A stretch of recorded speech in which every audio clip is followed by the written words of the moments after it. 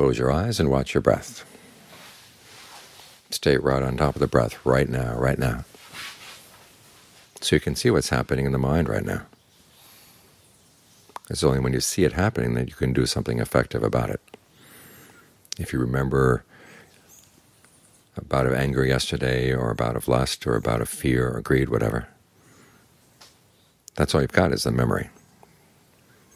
You don't actually see it in action. You don't see what triggered these things. You can have some ideas and some theories about what triggered these emotions, but you don't really know them until you've watched, oh, this is what happened, this is what the mind said to itself at that point.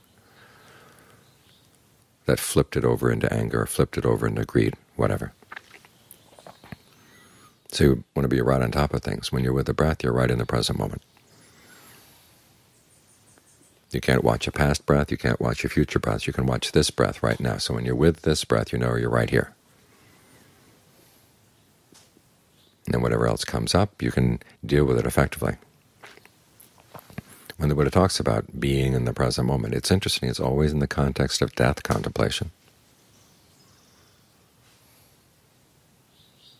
He says tomorrow death may come, and then sometimes not just tomorrow. There's another place where he says you try to focus on what you can do right now with this breath coming in, this breath going out, because you don't know if you're going to live for the next breath. So it's not a matter of settling into the wonderful present moment. It's because this is where the work should be done, and this is where good work can be done. It's good work to be able to be on top of these things and not let unfriendly emotions, i.e. unfriendly to your well-being, take over. There's another passage where someone is commenting on how it is that the monks living out in the forest, why do they seem so bright and happy? And as the Buddha said, they live in the present moment because they're doing something that's really worthwhile doing.